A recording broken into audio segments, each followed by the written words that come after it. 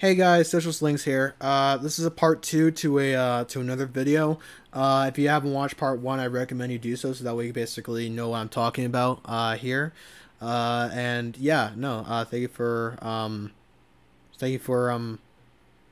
clicking on this video, and I hope you enjoy it. To be able to then understand the United States even further and more marginalized functions, we need not to go to just black people or other minorities within the United States. We also must understand also the different forms of oppression towards women, and also towards women of both cisgender women and transgender women here in the United States of America. Quote, "Our sex has produced only one monster, Marie Antoinette. While for 4 years we have been betrayed, assassinated by monsters without number of the masculine sex. Our rights are those of the people, and if we are oppressed, we will know how to provide resistance to oppression." Claire Lacan, addressed to Monsieur Robespierre in the convention. This quote best illustrates actually the kind of sexism that would occur in the United States of America in its conception. The forms of sexism that occurred in the United States of America is like that of France, where women played a huge role in the history of the revolutions of 1773 to 1822, and major events throughout the history and events of these countries, from feudalism and our current political struggles today in capitalism. Yet they have been undermined of their significance in their role of a huge amount of time, and not even mentioned in historical analyses of women in these events, which is not something to be surprised of. Women's oppression itself emerged from the first-class society, as in slavery, slavery was established and used women as slaves for breeding and production of more humans, to be considered as property to build cities and towns around regions where the slaveholder would live, and keep their enslaved in chains to build more towns for them, and thus be able to get profit out of the actual products that they just produced themselves, and as a claim of ownership. Women were oppressed in the earliest form of class struggle by being considered as property and objects that is to be used by men to have sexual intercourse with, for breeding human children, to grow a lineage of the slaveholder, and to make a bigger population of the enslaved, for higher productivity of production of goods and services to be provided to the pleasure of the slaveholder that owned the enslaved. Women were thus enslaved from the process, so that where the slaveholder can have more control and ensure that there's more of a breeding process of the enslaved that was able to act in favor of the given slaveholder. This is how it worked from 3000 BCE to 456 AD, when slavery was a full-blown economic system and dominated the entire world and played a huge significance. The particular form of how women would be enslaved was different from the rest of the male enslaved, where the males were just conquered by others and forced by swords and spears pressed on their backs to be slaves, or them being purchased by other slaveholders. Women, specifically during slavery, was enslaved by marriage, and a social constructive idea considered as the family that emerged in slavery and continued to occur across the other class societies like feudalism and capitalism, but in different forms and different uses with each given mode of production of this class society. In feudalism, marriage was used to be able to marry off members of a landlord family to marry into another family, to set up alliances and agreements, pacts, or peace treaties among certain landlord states in feudalism, as well as they were expected to have sex with each other to breed children to inherit the thrones and offices of landlord positions. Then capitalism, with their forms of marriage, although it is a lot more wide and is less patriarchal than previous forms of marriage in slavery and feudalism, it still holds a social construct that women are to be wed as a way to make a matrimonial union, to be about for women to having to need men or live with men to take care of children, to live comfortably, when capitalism in its mode of production has a huge overproduction rate that allows for there to be a huge distribution of goods as utilities, for there to still be 78% of produce left around the world once the majority of it has been distributed, thus launching a false idea of dependency towards men that women have to abide by under capitalism.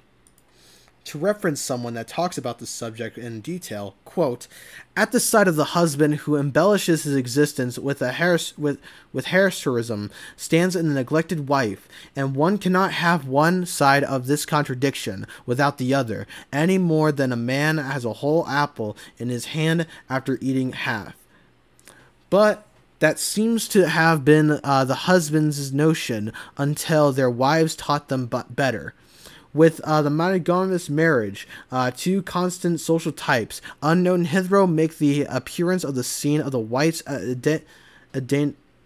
indentant lover and the cuckold husband. The husbands had and won the victory over the wives, and the vanquished and magnificently provided the crown, together with the monogamous marriage, and the heterism adultery became an unavoidable social institution, denounced severally, penalized, but impossible to suppress.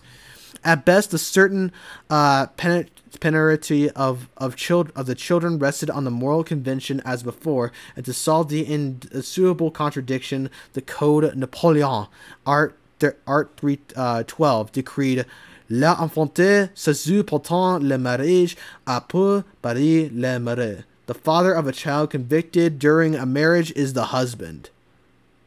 Such is the final result of the 3,000 years of monogamous marriage.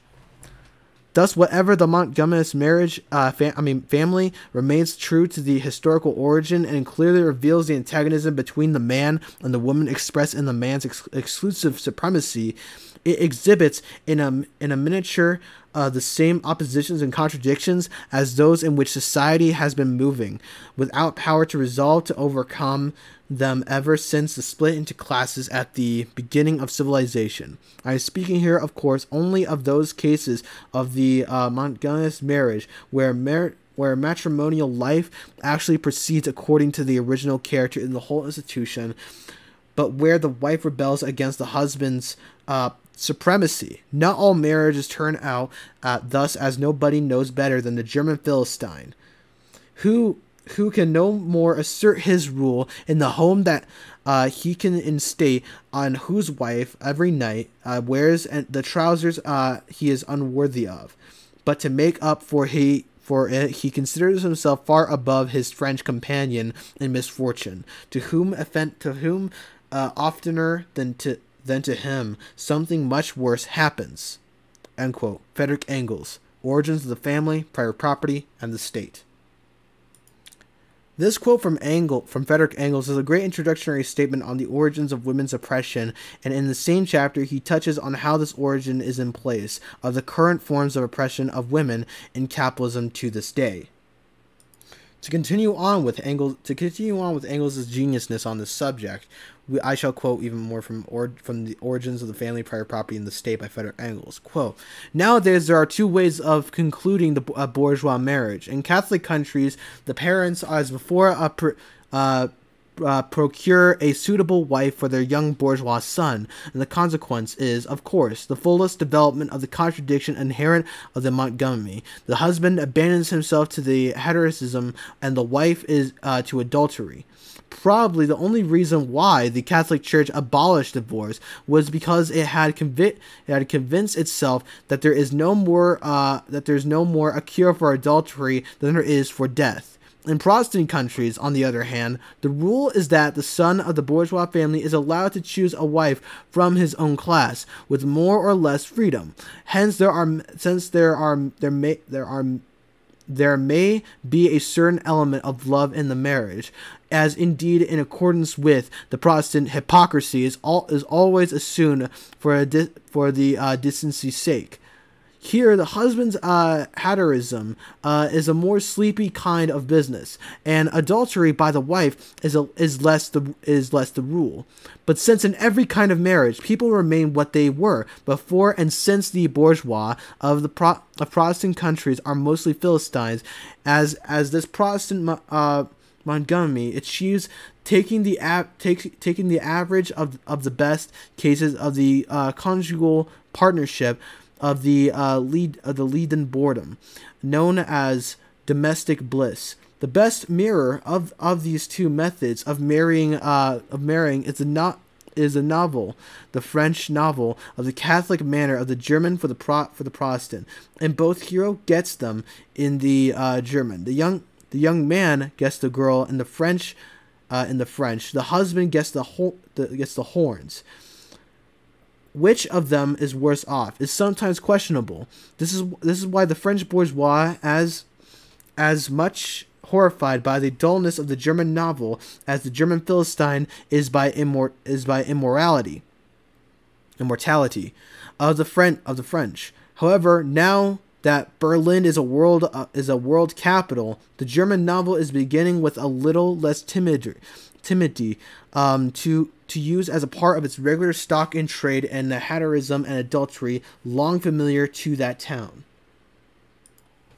In both cases, however, the marriage is conditioned by the class positions of the parties and is to the extent always a marriage of convenience. In both cases, this marriage of convenience turns often enough into the crassest prostitution. Sometimes of both partners, but far more commonly of the woman, who only differs from the ordinary courtesan in that she does not let her body on piece of work or as a wage worker, but sells it once for all into slavery. And of all marriages, convenience's Fourier's words hold true as a grammar to negatives of the affirmative and as the matrimonial morality to prostitutions pass for a virtue. Charles Fourier. Theorie de Unité Universelle Pareille. So basically, theory for a united universe. Sex love in the relationship with a woman becomes and can only become a real rule among oppressed classes, which means today among the proletariat, whether this relation is officially sanctioned or not, but here all the foundations of the typical monogamy are cleared away. Here there is no property of the representatives and the inheritance which monogamy and male supremacy were established. Hence, there is no incentive to make this male supremacy effective. What is more, there are no means of making it so. Bourgeois law, which protects the supremacy, exists in the possessing class in their dealings with the proletarians. The law costs money and on account of the worker's poverty, and there is no validity for his relation to his wife.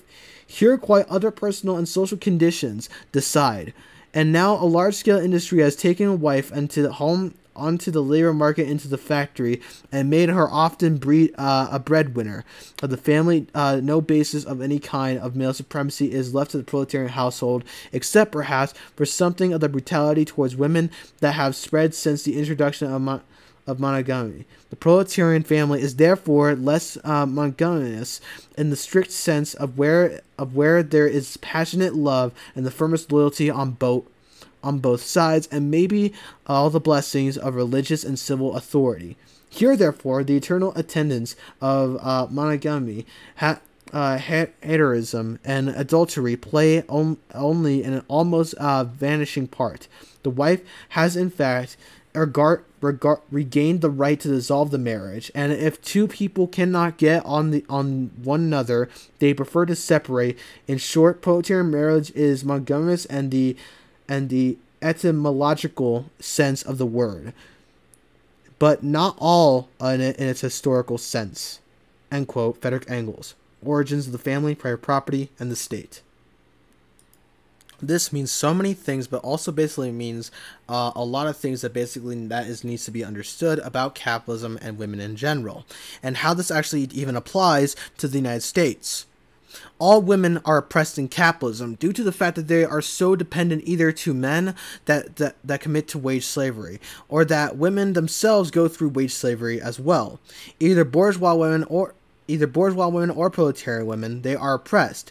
Of course, the proletarian is more oppressed than a bourgeois woman, however. The bourgeois woman is subjected to the social standards and beauty standards that creates massive amounts of natural anxiety towards them, as well as the fact they will not get as much attention as they need due to them due to them or their love interests owning private property and having to maintain it. However, the proletarian woman is more depressing.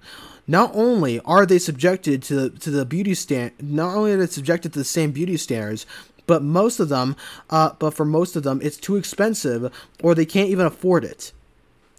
Then they have to go to work, and they have to work hard and take care of their family with them, working at the house, taking care of people, or they themselves working in order for the amount of money value labor time they perform to the workday be cut in order to maintain the private property they work at from their bourgeois employer.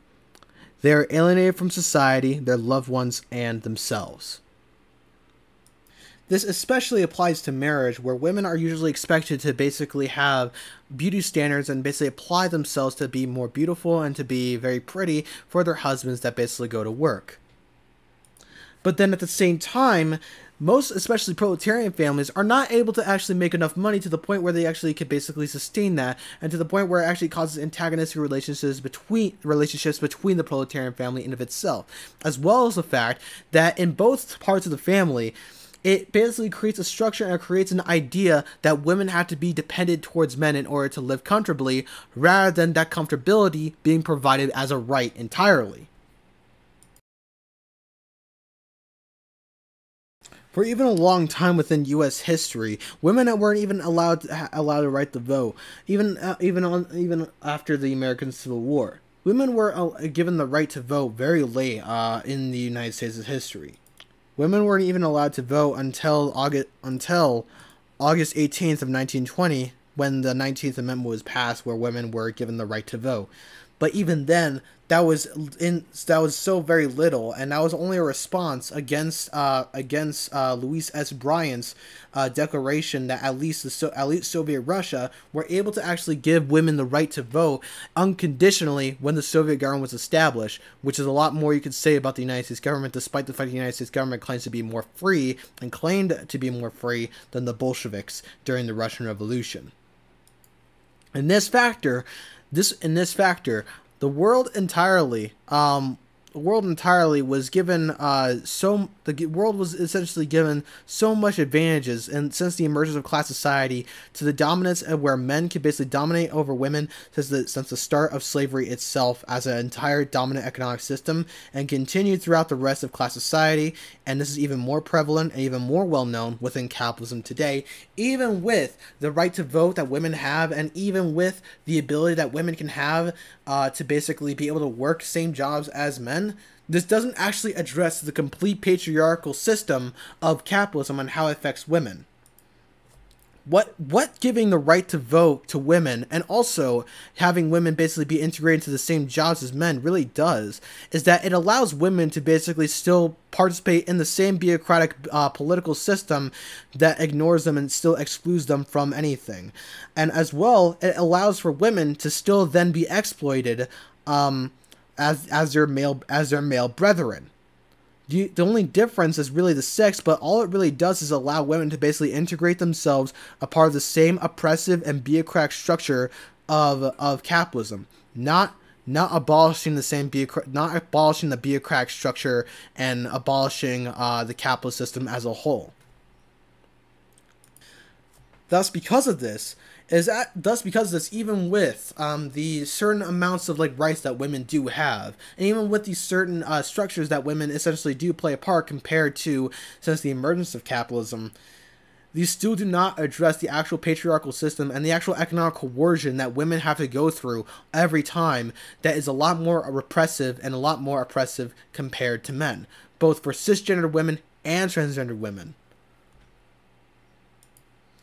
That is why still here in the United States, when women basically would want to get a divorce from their husbands, the husband would have to be able to sign the papers in order to make the divorce legitimate, despite the fact that the woman itself already have stated that she would want a divorce and that she desires for a divorce due to abuse and due to other conditions and other problems that she might have with the husband.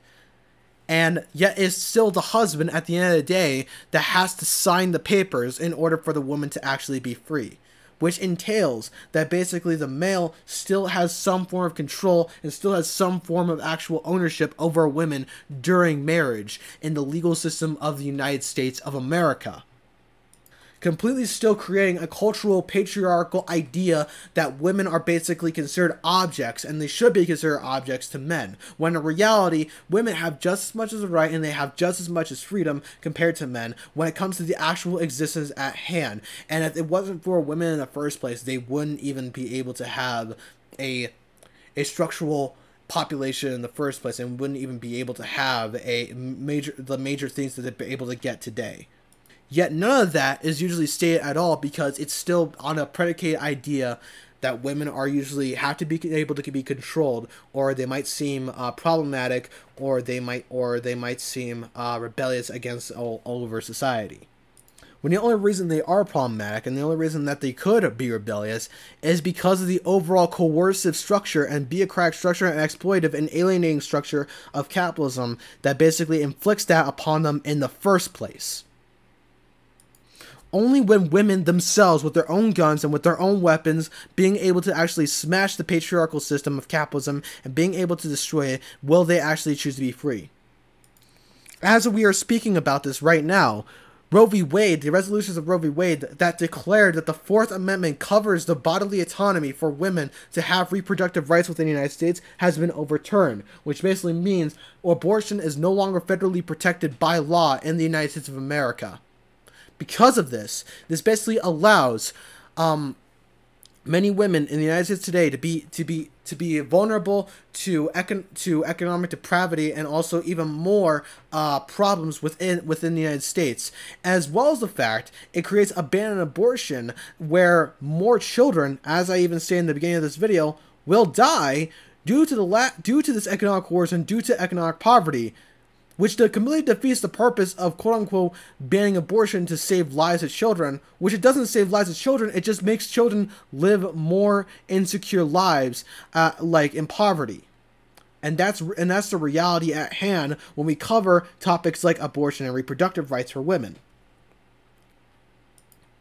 As well as the fact, in meiosis of pregnancy, it is shown that a human life is not usually considered among the fetus, and they're not usually considered a fetus until telophase 2. And telophase 2 is the final phase within meiosis, within the meiosis structure of pregnancy. And that is really the only point where you could basically consider that to be a human life, which only occurs towards the end of pregnancy. In other words, in the 3rd trimester.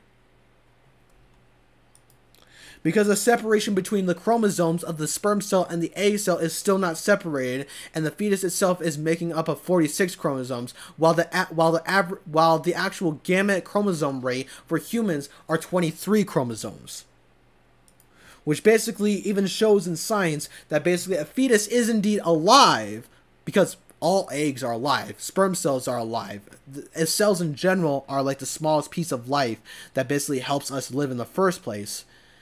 They may be alive, but they're not necessarily considered a human life until they reach telophase 2, because that's how most organisms are able to actually be considered alive in the first place within biological science.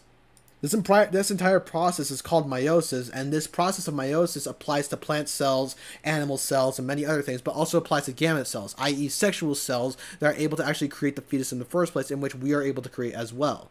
This process is known meiosis, and this is how organisms are able to start out as cells and then become to actual full-blown organisms like you and I, or like a part of the Animalia kingdom, or other organisms a part of the plant kingdom or the bacteria kingdom. Therefore, not only is this false, the idea that basically life is conceived in conception, which is only mildly true if you basically understand how meiosis and pregnancy works, but also second, it basically also ignores the ability that fetus and those cells are in the woman's body, and they have the right to be able to then declare themselves on like what that should be, what they should do with it, because that's a part of their privacy. Even the resolution of Roe versus Wade in 1975, that is stated that the Fourth Amendment does cover the ability for not only people to be able to have the right to privacy on their own property, but also entails the right to have the right of their privacy to their own body as well, which that thus means that women have the ability to basically get an abortion, because that is a part of their own choice with what they do with their own body, a part of their privacy. Which means by overturning this resolution, not only does this threaten the ability for women to be able to get an abortion and be able to have reproductive rights, but also it threatens freedom of all people in general to privacy. No longer are you basically then entitled to the right to be searched the right to not be searched without a search warrant by the police. That's no longer applicable today, since that entire resolution and that logic among the Fourth Amendment has now been overturned. In other words, by overturning this legislation, we are threatened of our Fourth Amendment rights to be able to have the right to privacy. But then again, our right of privacy has already been threatened with the NSA agreement in the Patriot Act that allows the National Security Agency and the Federal Bureau of Intelligence, and NSA and FBI, to spy on countless people all around the world, including Americans, without their knowledge, through computer cameras and also through phone signaling and other things that basically requires for many companies to actually use within phones and computers to this day. But all of this not only shows that basically this struggle for women's liberation against women's oppression is not only oppression against women, is not only oppression against the feminine sex, but it's also oppression against everyone. These kinds of policies, these kinds of actions are the things that basically affect everyone, especially in capitalism, where basically these little things that basically can oppress women also have the ability to oppress men as well, if they are in the lowest of the low of the class system, in the working class as well. Because it is the working men that is in capitalism that to be able to basically provide for working women in the first place in marriage, in order for them to actually live comfortably, assuming that they are married. In other words, as most people would say, putting food on the table and having a roof over your head. They have to be able to work to do that. And the only reason they have to be able to work to do that is because we live in a system where we are so dependent on money, and we're so dependent on the system of exchange that basically we treat money and we treat the ability for us to exchange money for goods and services as our God. As our God, and for us to be able to actually be able to get anything done within this world, and to be able to actually live comfortably in a world where we are so alienated from ourselves, we're so alienated from society, that we have more relationships to money itself than to our own loved ones. This concept in of itself is even known as commodity fetishism, and it especially affects women a lot when they are essentially coerced to basically live under this social construct of dependency towards men. And even if they aren't as socially constructed to basically do this, they still have to basically apply to many beauty standards and many different ideologues about women's beauty and different social constructs of beauty in the first place that are, guess what, usually made up of beauty organizations, mostly made up of men to declare how they think women should look like. This entire structure of basically making some form of dominance towards women under like this male gaze and this male hierarchy against women is indeed a problem. But to say that this is the problem with all men is wrong. As I said, this is a class struggle as well, and this thing also basically affects the men as well. But it is also foolish enough to then say that basically that women do not face a huge brunt of this, and that women do not face a huge oppression from this, because they do. Statistically speaking, they do. It is even known that women are actually 3 times less to be paid compared to men within the United States, even with those women having high-paying jobs. And this is even known as the quote-unquote wage gap within the United States of America. This wage gap is usually debunked by saying that most women basically choose low-paying jobs. Now, that is indeed true within the study, but this is also ignoring the factor in the study that it states that basically women have to basically choose these low-paying jobs because most high-paying jobs are usually chosen by men first, and that men are the ones that basically are chosen first, despite the fact that women basically apply to these high-paying jobs. And as well as the fact, it also ignores that in the same study that basically states the wage gap, that it also states that even with women having these high-paying jobs, same as men, they still face a 3 times less. They still face a 3 times less wage gap compared to men within these high-paying jobs. And this is actually very profitable in the first place for the bourgeoisie because it is able to actually have more workers divide each other over the wages and over their entire structure of their economy, and creates basically this false consciousness between a struggle between men and women in the first place, rather than understanding the pure class struggle as well between the working class as a whole against the owning class as a whole. And these entire structures have been going on since almost the conception of the United States as well, just as the same as the conception of France and its bourgeois state and the establishment of capitalism as a whole. And these kinds of things that are still around, and some of these policies that still affect women today, such as the idea of marriage, as a social construct, and also the various policies that basically oppress them, are still around and still affect many people today, and still have a major issue among women today as well. As stated by Women in Class Towards a Socialist Feminism by As stated in Women in Class Towards a Socialist Feminism by Hale Draper, he says, quote, "If we assume the case, which is certainly not possible, that the representatives of the bourgeois women's movement achieve all their demands for equal rights with men, this would entail the abolition of the slavery that present-day marriage means for countless women, nor of prostitution, nor of the material dependence of the great majority of married women on their husbands. Also, for the great majority of women, it makes no difference if some thousands, tens of thousands of their sisters who belong into the more favorably situated ranks of society succeed in attempting a superior profession or medical practice or some scientific or official career, for nothing is thereby challenged on the overall situation of the sex as a whole. The female sex in the mass suffers from the double burden. Firstly, women suffer by virtue in their social and societal dependence on men, and this would certainly be ameliorated, but not eliminated, by the formal equality of rights before the law. Secondly, they suffer by virtue of the economic dependence, which is the lot of women in general, and proletarian women in particular, as is true also of proletarian men.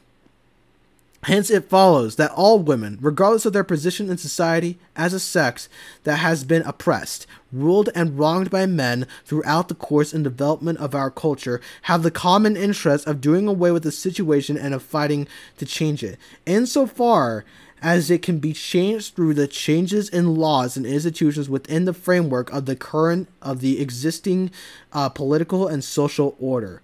But the huge majority of women are also most keenly interested in something more, in transforming the existing political and social order from the ground up, in order to abolish both wage slavery, which afflicts the female proletariat most heavily, and sex slavery, which is very intimately bound up with our property and employment conditions." End quote. Hale Draper, Women in Class Towards a Socialist Feminism. As Hale Draper did say, these kinds of things and this form of economic coercion and this idea of dependency affects to all women entirely. Not even just based off class, but especially the proletarian women. But since that affects the proletarian women, it also affects the proletarian men as well. Which basically means that in order to abolish patriarchy, and in order to abolish the patriarchal system of capitalism and what it produces, we need to be able to relate our struggle and be able to relate our fight against women's oppression and for women's liberation, both by women, but also in solidarity among men as well, a part of the same class as the proletariat, the working class of the world, uniting together to fight against patriarchy as a whole, in the name of feminism. And this is the importance of feminism as a whole, and the importance of the entirety of the political movement of feminism and what feminism is supposed to mean. It's not supposed to merely just put women in power within the current political system as a whole, because the current political system and economic system oppress women entirely as a whole.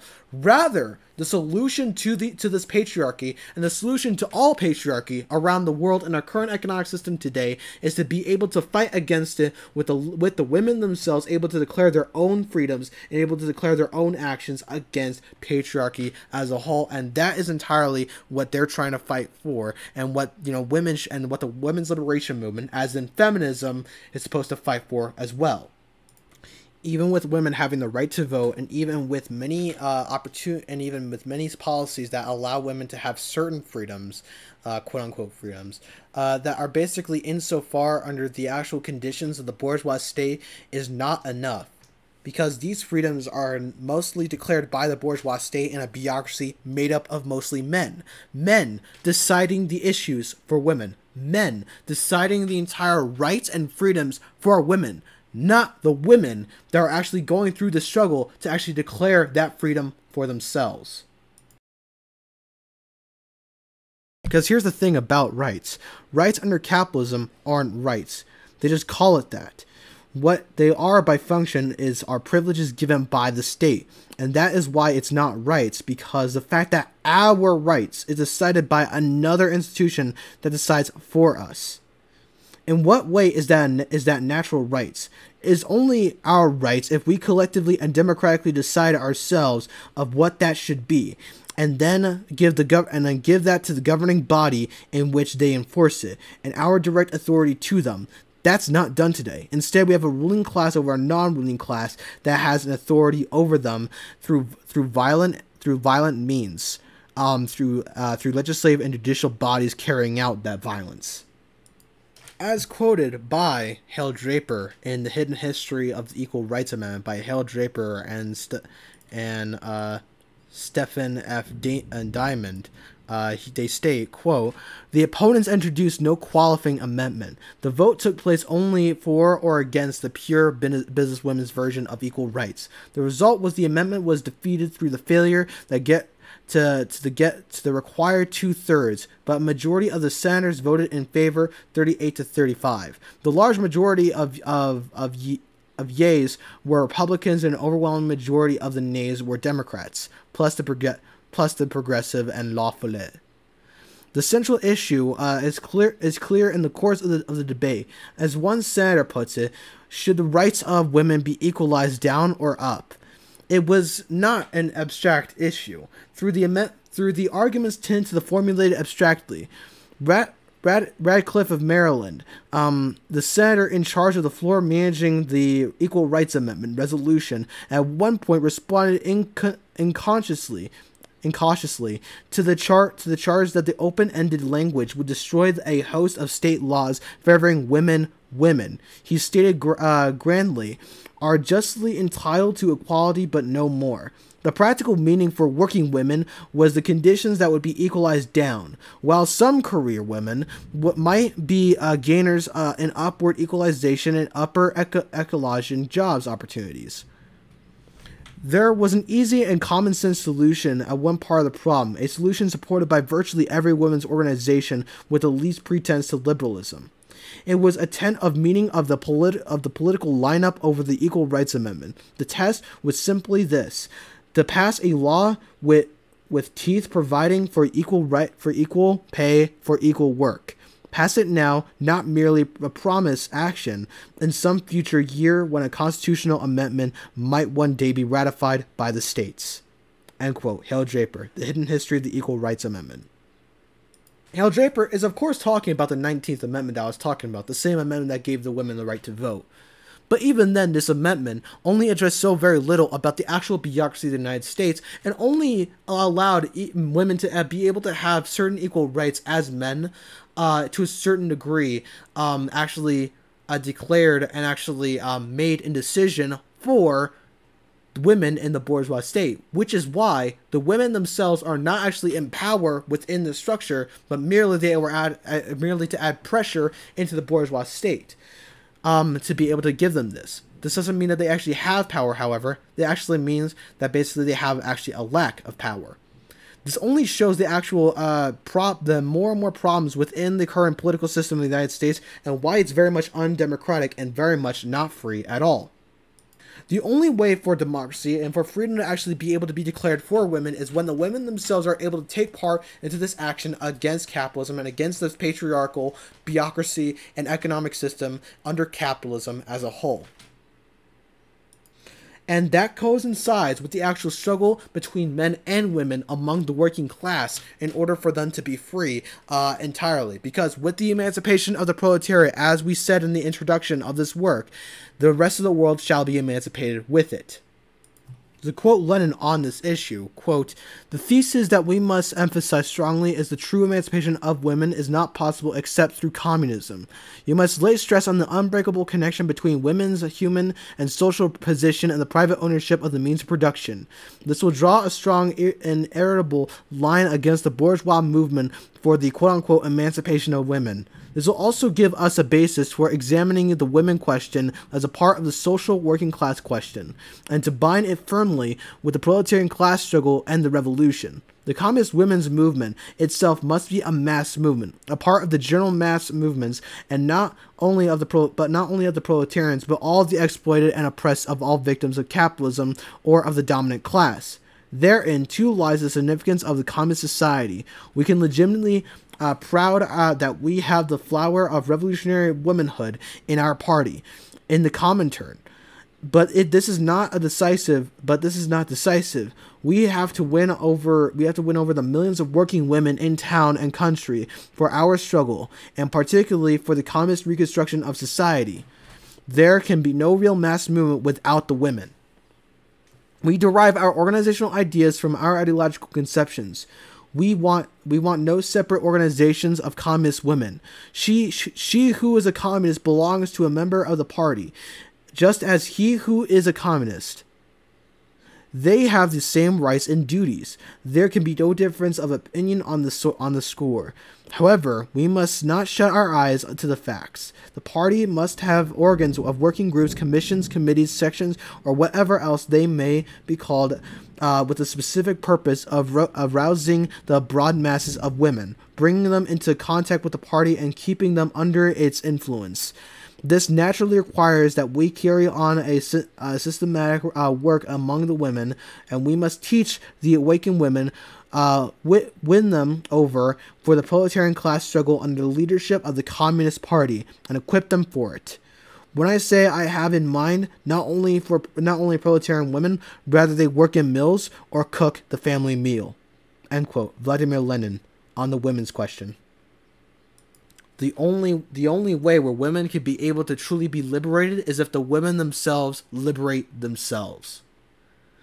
The self-emancipation of women that also coincides and stands in solidarity with the self-emancipation of the proletariat. This comes about into the next problem within the United States and the next marginalized group that is being oppressed due to these certain policies being basically bashed by the United States. Transgender people. Transgender people nowadays, and our current oppression today that I would like to cover more now, is that basically that transgender people, since even the conception of the United States of America, like of women, have actually played a dominant role into actually changing society, and actually have played a dominant role into actually for this country, and actually being able to actually do some things good for this country and also for many other things around the world. Yet they are undermining their actual significance in the role they play. In fact, transgender people are more likely to be attacked and are more likely to actually face harassment and assault compared to cisgender people around the world. In the United States, for example, transgender people are more likely, especially Latina and Latino transgender people, are actually more likely to then basically be human trafficked compared to cisgendered people within the United States. The same actually even goes for Mexico, too. And this is under the predicated idea that basically transgender people are people that have a mental illness, or that they are people that basically don't know what they're talking about. When this is completely wrong, and it completely misunderstands the entire concept of what gender and biological sex is in the first place. Gender in its early definition and its very essential conception under the actual, even the emergence of class society, is under the idea actually of the personality traits that one might have that displays current characters of femininity and masculinity that one can have towards others. An example of this is actually gender expression. You can essentially express gender and express certain forms of gender orientation based off the actual personality traits that you can have, basically based off your personality traits that is defined based off a masculine trait or a feminine trait, and depending on that, which basically creates an entire spectrum of different gender expressions that one can have compared to another, that can allow to infinite amount of genders basically being able to actually express itself. This has been the case with many societies, actually within class societies, such as Japan, China, Persia, and actually even the Roman Empire as well, where there is actually considered multiple gender expressive traits that one can have that basically does not necessarily define someone to just be declared as either a man or a woman. Because gender, as an expressive term, is in a spectrum that basically allows for different people to basically have different traits compared to another based off masculine and feminine personality traits. This is even prominent within Greek states, even in Greek states such as Sparta, where women that had very much masculine traits weren't even usually considered women, but were considered basically their own gender and their own actual gender expressive structure. And this can actually be applied to many other societies entirely. So, what changed? What changed is the idea of basically marriage, and also the idea of basically male dependency that feudalism and capitalism was establishing. Through the ideas of marriage and creating this idea of basically dependency that women must have to men, it basically creates an idea that basically each feminine trait, and especially each current physical traits that women might have, and even the biological sex based off the XX chromosomes and XY chromosome characterization, basically would have to basically define the gender of man and woman. No longer considered basically a spectrum like it has throughout history, and like how it is throughout the very conception of the concept of gender in the first place. Now gender was basically synonymously intertwined with the idea of biological sex. Because of this, it created a false narrative, created false ideas about this entire situation, created a false entire structure about this entire idea of basically only two gender spectrum, that it basically was able to have an idea that basically women are the ones that basically cook and are able to make decisions, are the ones that basically have decisions decided for them, while men are the ones that basically go out and work and actually do everything and basically have the ability to control women in that certain degree. Which is completely wrong and completely negates the entire point of what gender even is supposed to be, even during the emergence of gender in the first place, and the concept of that within East Asian class societies. This is very much prominent today, where throughout the United States history, except until 2015, the United States has always basically defined gender either based off male and female, completely destroying the synonymous idea of what gender expression is supposed to be in the first place. And many conservative politicians, such as Ben Shapiro and Jordan Peterson, still argue that basically biological sex is synonymous between gender expression and gender spectrum, when in reality that is not even the case, and it also is ahistorical from what the actual term of gender actually comes from, and even the conception of gender as it is in the first place as well. And even if we were to basically understand that basically gender is the same as sex, and many other things are the same as well, this is also ignoring the different syndromes that basically causes intersex chromosomes to basically intertwine itself, to the point where even if we were to actually define different people based off the actual sex that they might have, based off the actual chromosomes that they might have between X and Y, we can actually find that basically, even if we were to basically apply this chromosome structure, it's actually very much interpretive, because there's multiple syndromes, and there's actually even two new discovered chromosomes that have been discovered in 2017 that actually would no longer basically try to define people based off like a male or female based off biological sex. An example of this is the XXY chromosome syndrome, the YYX chromosome syndrome, the XXYY chromosome syndrome, the YXXY chromosome syndrome, and many other different combinations between different chromosomes having towards each other that basically causes actually different intersex structures, like within a person, that basically actually allows more people to basically not even consider male or female, but be considered an entirely different sex when you basically analyze these chromosomes.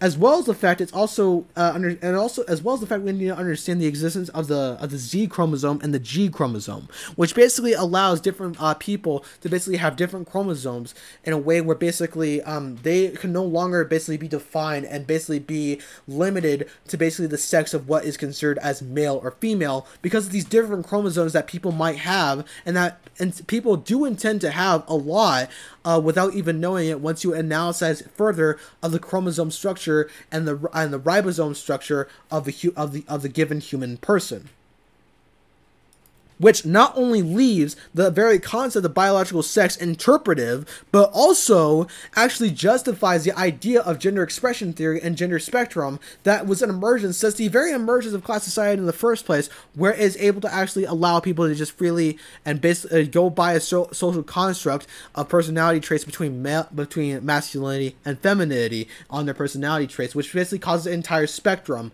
of gender orientation and gender transition that people might have in their personality. As well as the fact that we also need to understand that gender dysphoria is an actual real thing, and is actually something that people actually go through quite a lot. And the only known solution to gender dysphoria is actually by applying what the desires of the person that is going through gender dysphoria into basically becoming the sex and the gender that they basically desire to be, which we are able to do thanks to gender transition surgery that has been able to actually be introduced in 1993.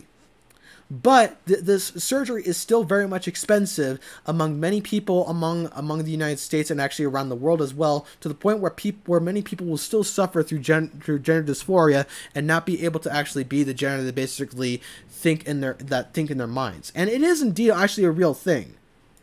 It's like waking up one day and actually thinking that you are just not yourself, that you are literally abstracted from who you are and like what you are, and it's constant agony that people basically have to go through night and day, basically thinking that they are a person stuck in another person's body, and they don't want to actually do that. They don't want to actually be that, and it's an actual real thing that basically people go through, an active struggle that people go through, and the known solution is to actually be able to basically apply that entire gender transition that they desire into practice. But it's so hard for people to actually do that, especially transgender people now, because we live in a society where we're so predicated to money to the point where it basically makes up our very distribution system in our everyday life, in our everyday wake of life as well. To the point it limits the actual ability for people to actually be able to apply and to be able to actually put into practice on what gender and what expression that they essentially desire in the first place. Completely alienating people from the ability in which they could be able to be free, and alienating people away from the actual ability in which they could be able to express themselves into a certain way. And I don't even want to say that I basically know everything about this, because there's even stuff that I don't even know that transgender people might know a lot more, because they are actively going through the struggle. I'm a cisgender Hispanic male, and I'm not necessarily prone to basically speak for even women or transgender people in the first place about this subject. But what is known is that these people go through an active struggle and go through an active constant pain every day when they basically are harassed, are violently brutalized, or are basically told that they are not who they are actively by the systematic structure and the systemic structure of the United States' laws, especially with laws that are basically hindering the ability for transgender people to be able to become the gender expression, the gender that basically they desire to be, such as in Texas, Arizona, and others. So much so that they will even limit the rights and abilities for transgender people to even participate in basic activities such as sports.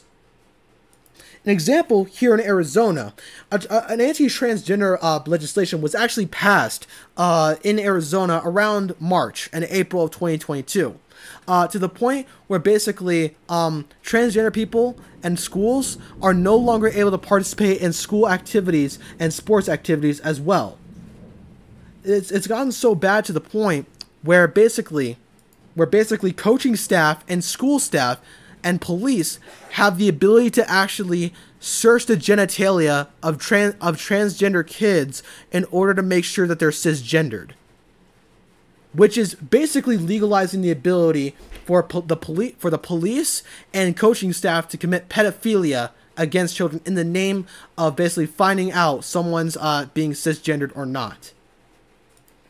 They might even basically not even do a physical, because they might accuse basically the physical of basically falsifying basically their gender and their actual quote-unquote biological sex orientation, to the point where they basically give permission to the coaching staff and the police to actually search the genitalia of transgender kids or just kids in general to make sure that they're either transgender or cisgendered. Completely legalizing the ability for people to basically commit pedophilia against kids. This is what is going on around the United States and this part of Arizona, and this is only an example of what's going on in Arizona. A similar bill was passed in Texas with way worse conditions, as well as something that's the same in Ohio with actually the same exact predications, the exact same requirements as Arizona, which is causing more harm and actually causing more violence and causing more destruction and more depression among transgender kids, which transgender kids are already one of the highest to basically commit suicide in the United States as it is already. And it's because of policies like this, and it's because of the entire systemic structure that the United States has and that the world has towards people that are transgender, that has to the point where basically they are limited so far away from their entire bodily autonomy to even be declared on who they are in the first place. We must be able to relate this struggle and be able to actually show that basically the transgender people as well, and transgender liberation has to come from the transgender people themselves to be able to liberate themselves as well, and that this has to come down to what they need to do as well, and that what they should be able to actually declare freedom for themselves, by themselves, of themselves. As stated by a transgender activist and by a transgender Marxist activist and Marxist theorist, Laura Miles, quote, "Trans oppression, like other oppressions, is bound up by with the production of value and profit under capitalism. The contributors to transgender Marxism offer robust alternatives to both liberal and identity theory approaches that currently dominate trans rights activism. Queer theory, privilege theory, and identity theory approaches fail to recognize class conflict and the exploitation as the sources of the structural and institutional oppressions. They also fail to the center of the working class in its struggles and the revolutionary potential of the agent of liberation. Instead, they tend to assume that cisgender people can be at best only allies in the fight for trans rights. In contrast, Marxists recognize that although trans people have a right to organizational autonomy, working class cisgender people also have the objective interest in fighting transphobia. Failing to do so is determinable for the entire working class. The key to liberation, therefore, is solidarity within the working class between trans and non-trans people and between all oppressed groups. Adherence to identity politics approaches among anti-oppression activists must be addressed with sensitivity by Marxists.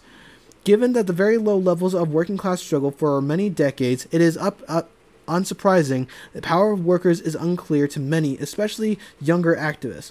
When discussing how trans liberation can be achieved, Marxists need examples to the power of workers' action. We also need a capacity to explain that identity politics and various liberal solutions, such as getting more trans, black, and female faces into high places, are ultimately inadequate tools for liberation, even if they are understandable reactions to oppression. Proposed solutions based off such politics will inevitably remain trapped within the capitalist mode of production and privatized property relations. Marxists recognize that reactionary movements are only fought effectively by the mass resistance from the below, and ultimately by the working class resisting its exploitation and oppression in order to fight for systemic transformation. Laura Miles, Marxism, Moral Panic, and the War on Trans People. So yeah, guys, that's part 2 of the video. I'm gonna make a part 3 video of this entire series soon. But yeah, thank you guys for watching this video, and I hope you enjoyed. Hit the subscribe button if you're new to my channel and you enjoy my content. Also hit the like button if you like this video as well. And yeah, sorry for the storm that basically was around in basically the second half of the video. You know, I can't really control the weather. But yeah, I even try to edit some of the stuff out. But yeah, thank you guys for watching, and have a good one.